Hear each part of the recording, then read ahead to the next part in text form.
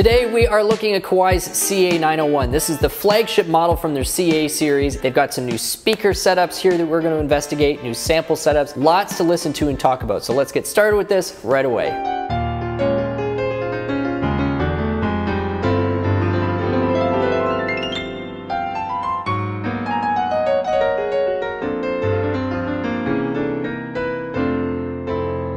Kawai had a tall order in front of them to outdo themselves after the release of the CA99. That was a fantastic piano. I think everybody was really super impressed with the speaker system, how the action was mated to the new sort of second generation SKEX rendering engine. Everything about it was really great. So I was curious to see whether they were going to be able to outdo themselves with the CA901. So here are my first impressions before we get to all of the nuts and bolts of the instrument. I'm an owner of a Kawai Novus 5. Some of you who are regular watchers of the channel will probably already be aware of that. There is still an action gap between the Novus 5 and the CA99. Novus 5 uses essentially a full upright action, kind of with a similar geometry to like a K200 acoustic piano, whereas the CA99 is using the Grand Feel 3. So even though the key stick length and the pivot lengths are fairly similar, the mechanism on the other side of it is quite a bit different. But here is where the gap is really starting to close, which is the speaker performance and, generally speaking, the overall acoustic experience of playing this piano versus, say, playing something like the Novus 5. That gap is getting narrower and narrower, and there's lots to like about what the speakers are doing on this instrument. We are going to start with the action. Action is critical. It is on every digital piano because that is the interface between yourself and the tone, just as it is on an acoustic piano. It's literally the mechanical piece that you control that gets the sound out of the instrument. And so how you connect with it and how it's balanced against the tone that's generated is really, really important. It's the difference between feeling like you're really inside the music or feeling like you're fighting this machine the whole time. So I've mentioned the pivot length. This is one of the really big things about the Grand Feel 3 and, generally speaking, the whole Grand Feel series of actions from Kawai.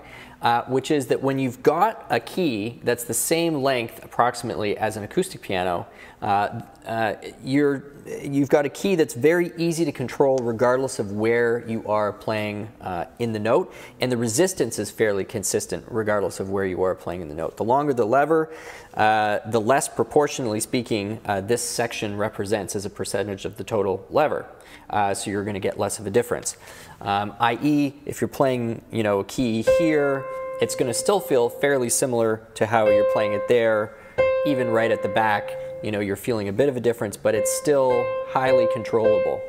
Whereas when you've got digital pianos where that pivot length is much shorter, there's a massive difference in the resistance and controllability of the key depending on whether you play it here, here, or here. Where that may not affect beginning players that much. As you become more of an advanced player and the repertoire becomes a little more advanced, you actually find that you're using a really big percentage of the overall real estate on the key to play different chords, different voicings, different passages. If you look at the overhead shot,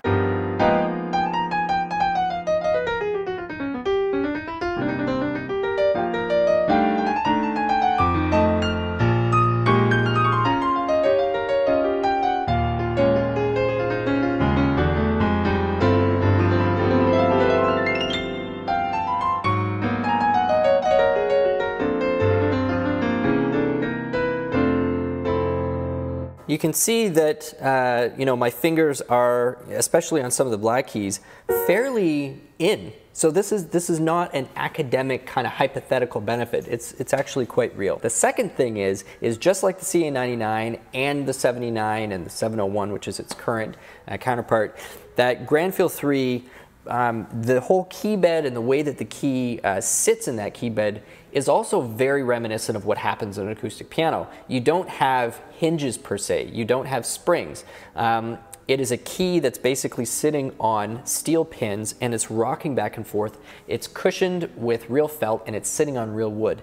This is a structure or a mechanical design that has been around for 150 plus years or even longer, I guess, in terms of that portion of the action.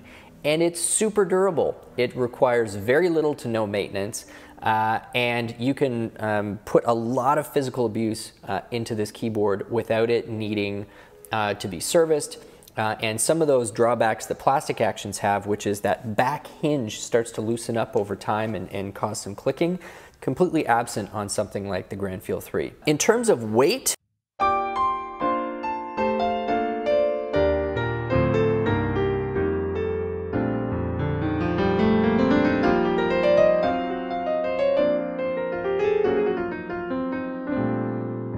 the way that they've done the touch curve on this makes the key actually feel a little on the light side.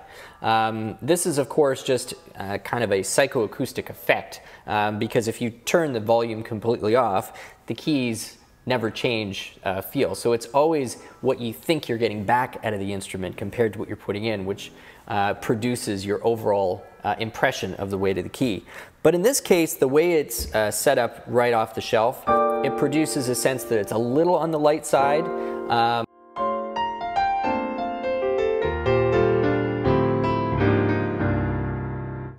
And if they're using the same touch curve as they've used on the Novus 5, then this is totally understandable, because the physical action on the Novus 5 is a little bit heavier than this.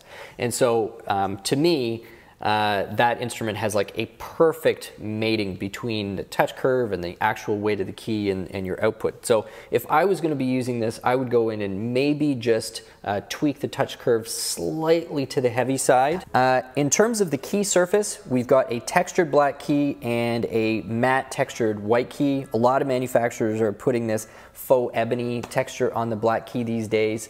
For me, that's not really like a pro or a con. Generally, what you need to know is anytime you're adding texture to a key surface, the more dramatic the texture, the more slippery it's going to be, because you're actually reducing the surface area that your finger is in contact with. So that's a personal thing. This action has escapement or let-off simulation. What I like about let-off, and I've said this in multiple videos, when you're playing in a very, very soft situation, that results in better control. Kind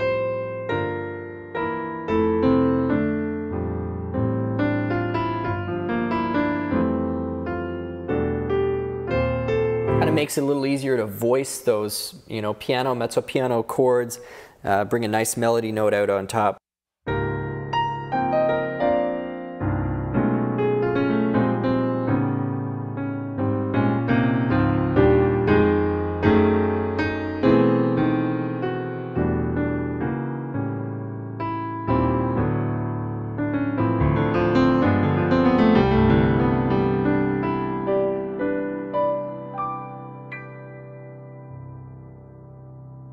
And a fun fact that many people probably don't really think about is all of these actions are hand assembled. One last quick point, this is a triple sensor of course, so the accuracy of the output on this action is excellent. If you're going to be using this for recording either as a direct sound source or as a MIDI source, you are going to be very, very, very happy and pleased with the accuracy and the dynamic range of the MIDI information that this is going to be outputting. So let's now move on from action into the piano tone, because that is definitely a centerpiece of this instrument, and generally speaking, this whole series of pianos.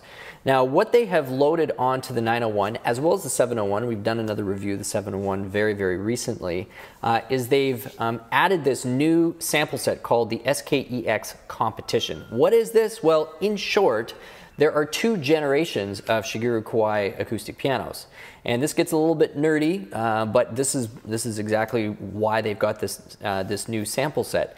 When the Shigeru first came out, they had the SKEX, and it was using a fairly similar rim construction to what they had been using on like the RX Grands. There wasn't hard rock maple content in that rim, so it had a bit more of a European tone to it. It was a very warm tone, had a very sweet bell-like tone. At moments, the treble had kind of a Bissendorfer type of a sound to it. And the mid-range was very warm, and it had a nice barky bass. The next generation of the Shigeru, which they called the SKL series, or concert series, not sure why the L was there. could be because they lengthened the key sticks. So they had a longer key stick, but more critically, they changed the whole cabinetry of the instrument and a little bit of how they were sculpting the soundboard, and the tone had quite a different character to it. So they've now captured this in digital form, because up until this point, every digital piano Kawai's produced has actually been reproducing the original SKEX, not the more recent version. And so now there's a bit more of an American, kind of a New York Steinway-esque mid-range tone to the instrument, but a much cleaner, more colorful treble than I usually get out of a Steinway, without getting into those uncontrolled sort of secondary harmonics that New Yorks are so famous for. And so this is what you now get, is this SKEX competition.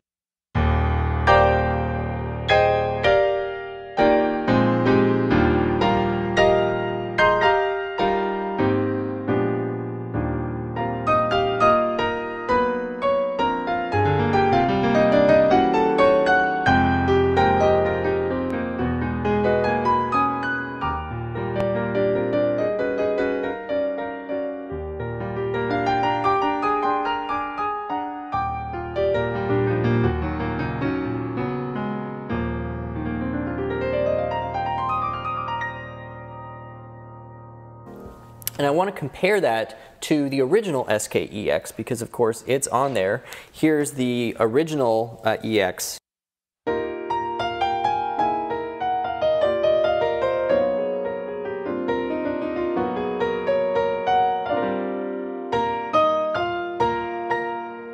Competition. Original. Back to competition.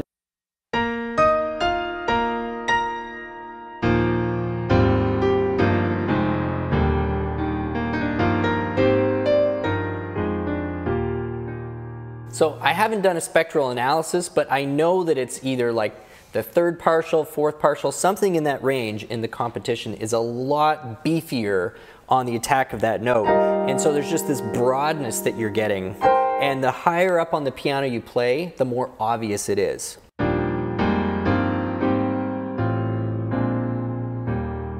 I don't actually notice that big a difference in terms of how the bass is behaving, but if you do play a lot of music where the melodic content is more in the top range, or if you're playing a lot of like late romantic classical where you have, you know, these bombastic kind of parts up at top with Rachmaninoff or Prokofiev or even some Chopin stuff, you're going to notice a big difference with that. So I love the fact that this is on here, because it really is quite reminiscent of the real second generation Shigeru Kawai, which as we've been saying all through the video, is what this is modeled after. For people who are completely new to this most recent CA series, this uses a rendering engine, and this is again just sort of branded fancy language. What does that mean? Well, basically they've recorded this instrument with multiple microphones in various positions. They've basically produced several preset mixes of all of those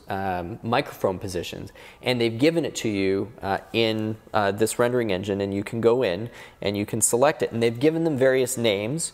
So rich, you're grabbing a little bit more of kind of the duplex string area of the instrument. Romantic is almost entirely from kind of side cabinet. You know, you've got brilliant, you've got classic. So this is what all of those rendering engines are doing. It's different mixdowns of multiple mic positions into a stereo signal that you're now hearing through your headphones or through the speakers. Now, in addition to that customizability that it's giving you, you then also have resonance engines, which are kind of adding to the various permutations of harmonics that you can produce, because of course all the very best sampling engines will only ever give you, you know, one note being played at once. all of those additional harmonics that happen when you play notes in combination need to be generated in real time, because there's just no way to sample all the various permutations. We're talking about millions and millions of samples you'd need. Just unrealistic. The SKEX rendering has 4 different resonance engines on it to add like string resonance and damper resonance and things like that. And then beyond the resonance engines, you've got what they used to call the virtual technician, which gives you another 19 or 20 parameters. So in terms of the customizability or editability of a piano tone, it's my impression that Kawai is giving you the maximum range of that in terms of an onboard sound engine. When we get into VSTs, then it's very hard to compete against VSTs and all the permutations you can get out of that, especially if you're talking about engines such as Piano Tech or the Vienna Symphonic Libraries or something like that. Now, those first 2 SKEX are the only ones that have that rendering engine or the multi-dimensional recording where you're getting those various mixdowns. But it's not the only stereo sample set that are on here. You've also got a EX concert grand piano, which is sort of a brighter sound.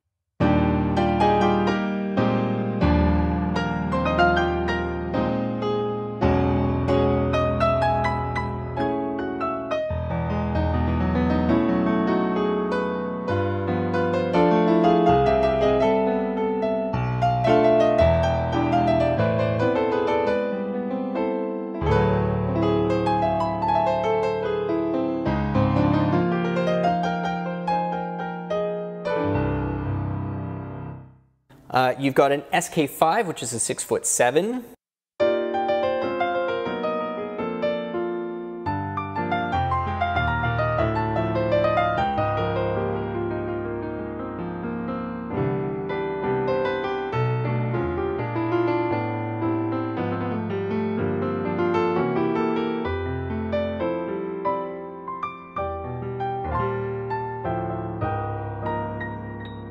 Which I really like. It's obvious it's been captured in sort of a smaller, tighter space.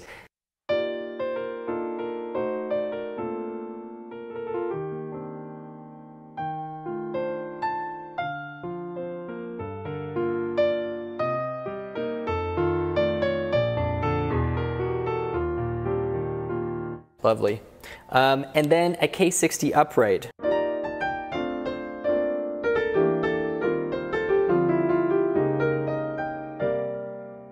I'm so glad that manufacturers are now capturing upright pianos as though it matters.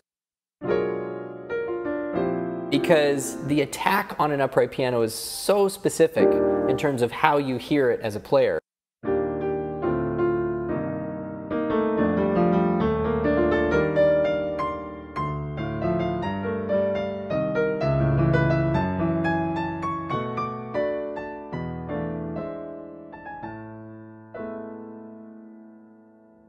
And that's the core of the acoustic piano tones you get on this instrument. I would think for most people who are going to be playing this piano, you're going to be spending 90% of your time within those tones. If you're not, which is totally fine, you are kind of missing where the biggest technology investments have gone into this instrument, which is, of course,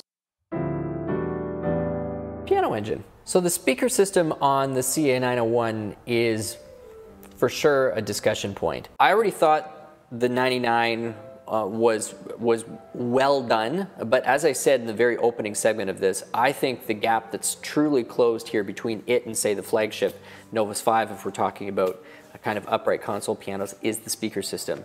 So a few things that are different now. We have got 4 speakers up in the front here, and they're now newly baffled so that you are getting a lot of those highs rather than being dispersed into the rest of the room. The highs are properly now coming towards your ear, as well as some of the midtones. And what this properly simulates is, of course, when you're playing on an upright piano and you've got the lid open a little bit, all of that tone isn't being directed into the room, it's being directed toward your ears. So now that you've got some directional baffling happening happening with your tweeters and your mids, this is feeling way more connected than it was before, which is probably the reason I'm feeling like I need to go in and back off the touch curve a little bit, because it's so clean and so full of detail. I'm just not used to it. Not necessarily a bad thing, but I like having to like really push the instrument a little bit more before I get that much detail out. Small little edit to make, but it would be totally worth it because now you've got this crazy level of color and detail coming out of your front, or your top speakers rather. You've also got two speakers along the front to simulate exactly what would be happening on an upright piano in terms of pushing piano out the bottom board. And there's actually a gap right below kind of your center line of where your strings are resonating. There's a lot of sound that's actually escaping out of that little tone port on a real upright piano that you'd never even notice, because often you don't see it, it's out of sight. We've got speakers there to simulate that. And then on the back, of course, the showpiece of the CA901 is the fact that it's got a real soundboard. This is not just kind of a piece of like MDF that's been veneered. This is real spruce, and it's being driven by two transducers which have been reconfigured from the original CA99, 98, 97 series that have always had the soundboards. What has this reconfiguration done? Well, to me, there's a couple of things that I notice. There's a few woofy points on the CA99 where if you really push the volume on certain patches, you get a little bit of, yeah, woof is about the best word to describe it. Also, when you get right into the bottom end, you lose a little bit of clarity on that soundboard when you're really up in your top volumes. The 901, it sounds tighter, and I haven't been able to get any kind of unwanted resonance areas on any of the patches that I've been playing. You've got a dual DAC system, which is different and new from the CA99. This is an upgrade they were forced to do because Onkyo went out of business, then they had to do some redesigning of their main board. And the cleanliness, particularly on the transients and your trebles, are so clean. I mean, you just can't hear any breakup or artifacting going on in the tone at all. Accompanying that, and they've always had this, but again, I think the spatialization that goes along with this is now improved, is the headphone amplifier. So it's a discrete headphone amplifier, and you can get in there and really play with the spatialization. Particularly when you're using the rendering engine, this is so cool because if you're using a set of headphones which is of good quality, your ear is picking up on all of this three-dimensional detail that's there, and it's so fun. So make sure you got a pretty decent set of headphones, like not the $40, $50 stuff. Get something that's a little bit, treat yourself. Not that this isn't treating yourself, but just go like the extra 1 or 2% and get a set of headphones that's going to give you that detail. So let's cover some of the other features and connectivity options that this instrument has.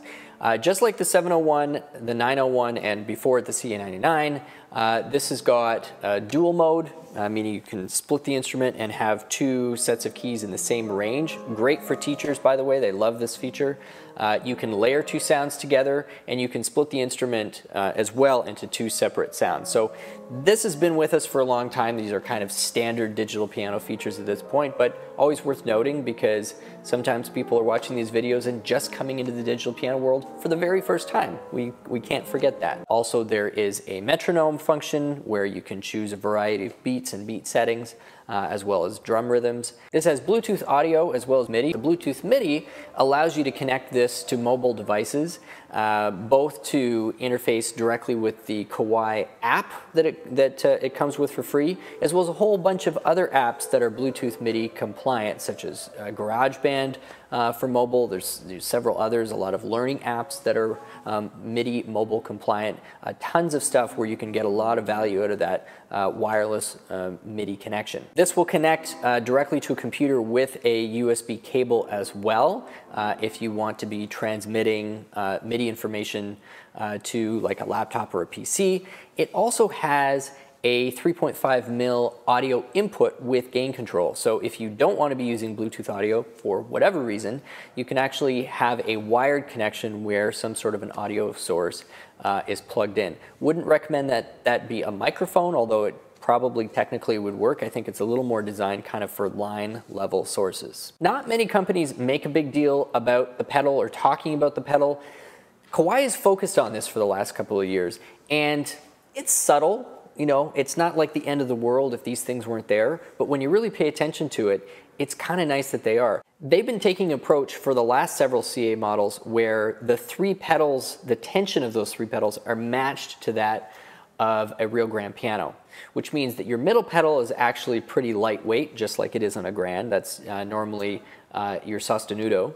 Then you've got your right pedal, which is your damper pedal, which is kind of a medium weight, and then your left pedal, which is your una corda pedal, which actually tends to, usually on a piano, be your heaviest. So you've got three slightly different spring tensions on that, but they've also improved and increased the travel distance on the pedal for both the 701 and the 901, so that it feels even closer to that of a real piano. And you do notice it, particularly for people who are transitioning from an acoustic down to a digital, and there are plenty of those. So lots of people who are either on their own or couples who are downsizing, moving out of the family home after several decades, moving into condo life or a smaller home for the first time, and they're looking for an instrument that's going to make them feel as musically fulfilled as possible with as few compromises. You know, the pedal is actually something you don't think about, but you definitely notice it when they pay attention. So down to our last couple sections, I do want to cover the user interface because the CA series takes such a novel approach to this. It's basically like using a smartphone or like an Android tablet, little mini tablet embedded right in the instrument. The other cool thing is when you use the companion app to control this from an iOS device or an Android device, it's exactly the same program as it's embedded in the control device on here. So there's no difference in how you would navigate it, whether you want to use it from the side panel or whether you're going to want to use it from your phone. So either way, you're basically getting a snapshot of what it would look like when we're going to explore it right now. So there are three navigational areas to be aware of to access all of your musical features on here, and it's right along the bottom. So you've got your piano area, your sounds, which brings up all of your other areas, and then your music, which includes the ability to access lesson books, composer, USB media player. So let's take a look at the piano section. You'll see where it's got SKEX Competition Grand up front. If you want to edit what's going on with that piano, you're actually going to press the up button here, and this is where you're going to get your editing menu. So right up top in the rendering, and this only appears with your SKEX and SKEX Competition, this is where you're selecting these various mixdowns of your multi-dimensional recordings. So classic is the default, then you've got brilliant, romantic, and I'll just quickly play for you what these are sounding like as we're going through. So this is classic, brilliant,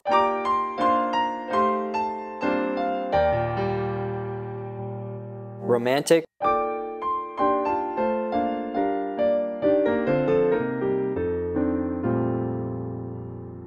rich, which is kind of a favorite of mine,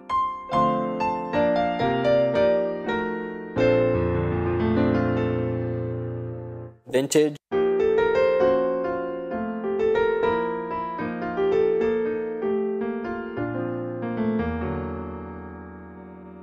concert,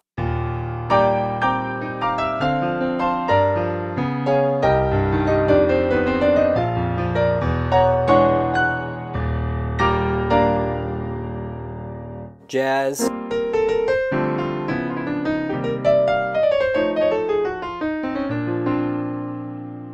and mellow.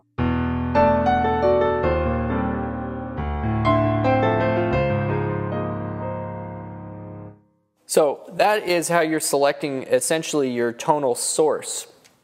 Then you're down into your various presets for your, they call it Virtual Piano Artisan, aka Virtual Technician.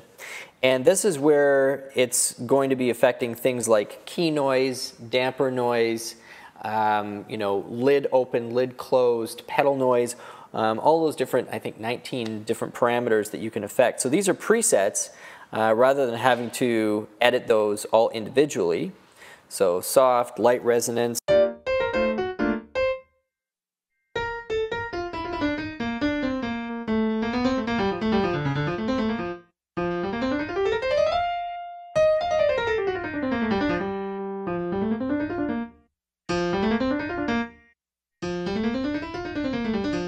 historical. But if you find one that's like, oh, that's almost, but I'd love to get in there and play even more, edit. Now you're adjusting everything one by one. So this is where your touch curve would be, your voicing, your string resonances, your damper noise, undampened string resonance, cabinet resonance, hammer delay, top board, decay time. There's a lot of stuff in here.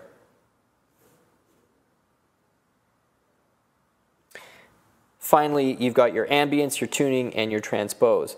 And you can save that preset down in your bottom right corner.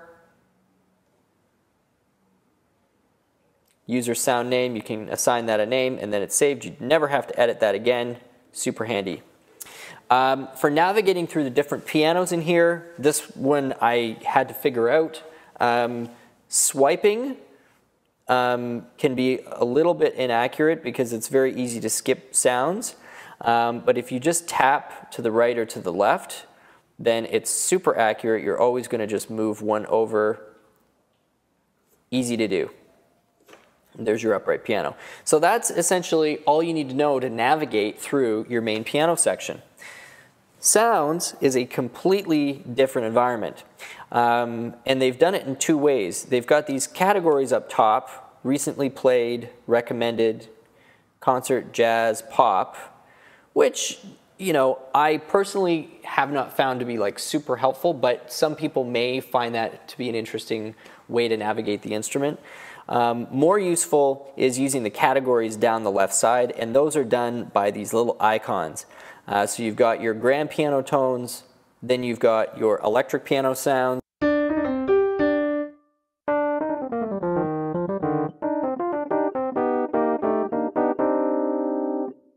then you've got your organ, your electric organ. Keep forgetting to select.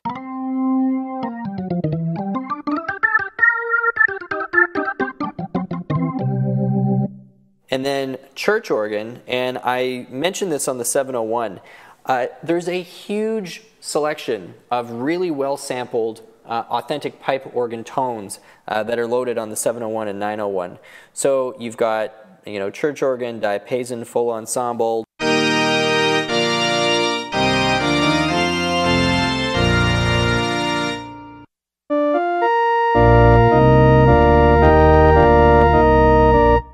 So on.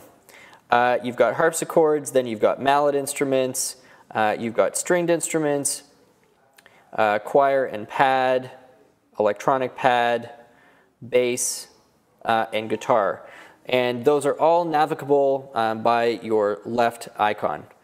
And then, as we said, we've got music. So you can play a whole bunch of preloaded music sorted by composer.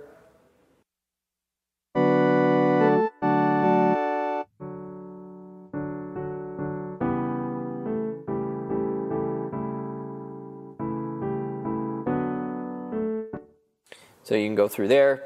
And then there are further settings, which allows you to get into your speaker headphone, so your tone control, essentially your EQ, your low volume balance if you are going to be playing in a lower volume. I don't recommend that, but they've made accommodations for that. Your speaker volume, your speaker character.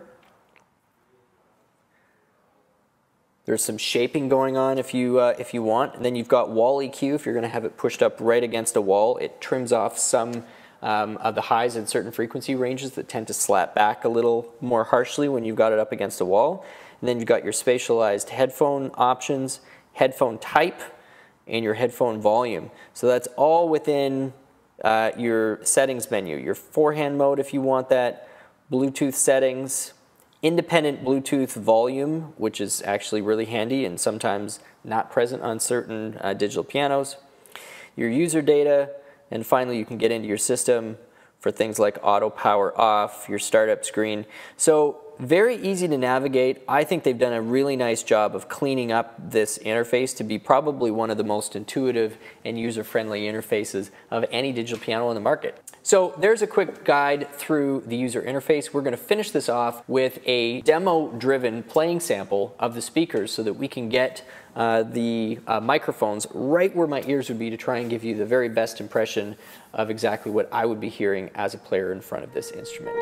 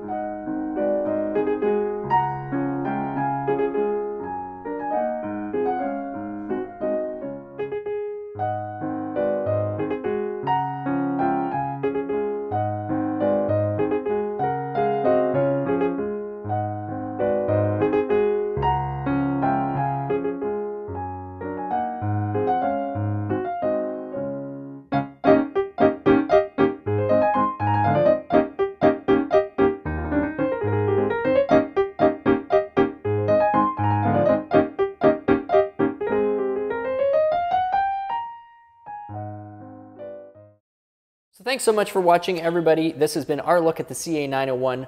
Quite the sonic experience behind this instrument. Hope you enjoy it as much as I have if you get a chance. My name's Stu Harrison. This has been Miriam Pianos on YouTube. We'll see you again soon.